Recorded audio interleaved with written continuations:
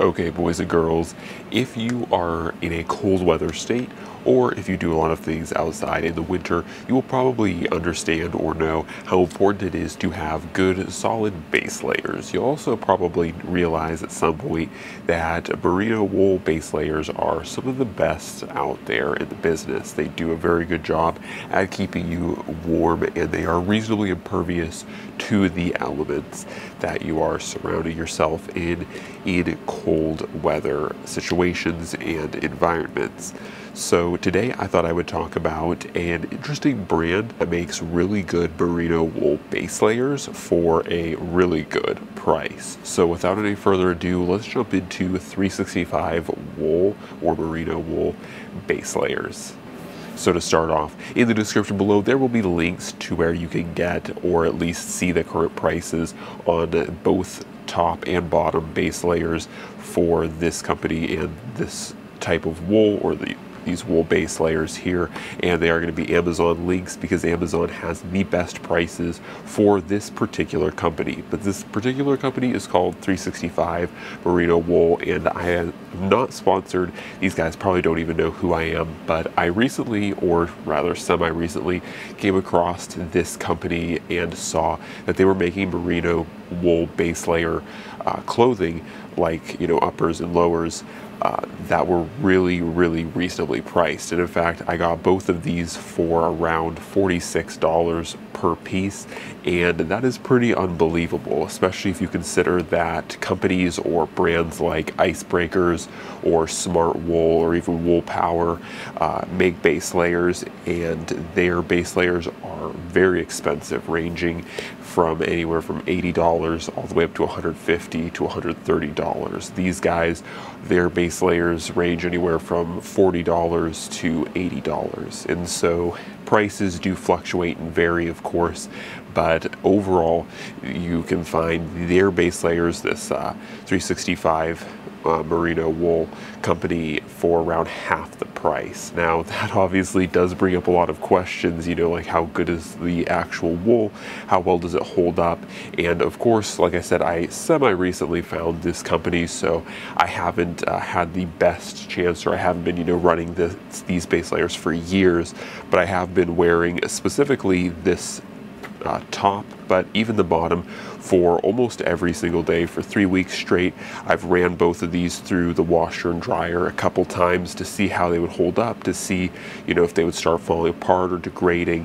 And as you guys can see, though this upper especially is kind of a hair magnet, as wool tends to be, honestly the quality and the stitching, everything seems to be holding up very well on these. Of course, they do get a little bit fuzzy after their first wash, like most wool garments, but aside from that, they are still very soft, very comfortable, and I should say soft for wool. Merino wool is still just a tiny bit itchy, at least to me, but it is still very comfortable, and by no means is it like super scratchy, and most importantly, it is also very warm. Now, both of these are a 230 kind of fill, if you will, or thickness. So they are what you'd consider a mid-weight wool. So these aren't super heavy, but they are also not super lightweight either. In addition to that, I haven't really experienced any stretching out with them. Of course, wool is already a very stretchy material, but it has good bounce back, and it's not stretching out really at all. So everything seems to be going good. You know, the stitching around the thumb hole loop is just fine. And yeah, I've tried to wear these, like I said, every day in just in numerous different types of situations, in how you would probably wear it, base layer underneath winter gear, and just every day around the house. And they do a good job at, like I said, keeping you warm, keeping you comfortable, and overall being good, solid base layers, if a little bit hair magnet-y. But overall, they're both pretty good. Like I said, this is the upper.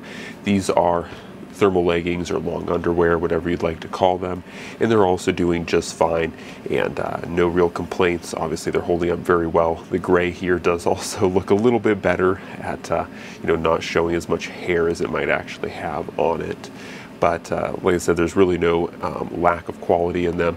And honestly, for their price especially, I think the biggest thing that really kind of shocked me is, you know, these things, these base layers are made in China, but so honestly are the icebreakers, smart wool, you know, like all these different base layers that are made out of wool are also made in China too. And the thing that kind of surprised me the most with this company is that I honestly, holding up my icebreakers to these, I really couldn't tell a difference in the fabric outside of like colors. They looked, or felt rather, the same type.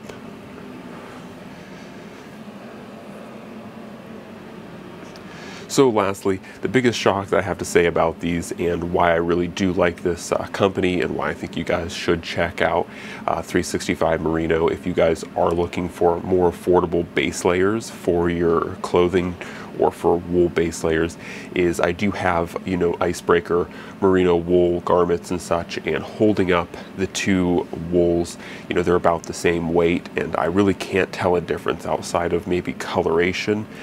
They feel the same thickness, they feel the same quality, and they wear about the same. And so honestly, you know, both being made in China, they could honestly be coming out of the same darn factory, just under a different brand name, and for a much more reasonable price. So if you guys are trying to look into, you know, base layers that are made out of wool for especially hiking, hunting, you know, camping out in the winter or in cold climates or cold seasons, these are really good.